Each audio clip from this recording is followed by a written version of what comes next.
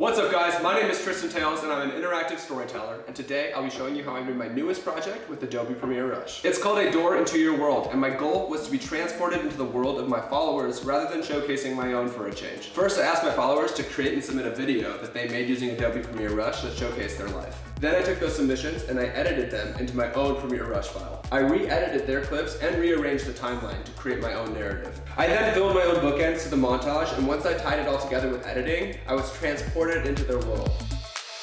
One aspect of Premiere Rush that I took advantage of was the wide variety of color filters to give each location a distinct look and personality. It's a simple tool to use. Just highlight the clip that you want to adjust, open the color tab, and tap the filter of your choice. My Door Into Your World project allowed me to see into the lives of my internet friends from around the world. Thank you to everyone who submitted a video and shared a piece of their world with me. I would stay longer, but I've got some more worlds to explore.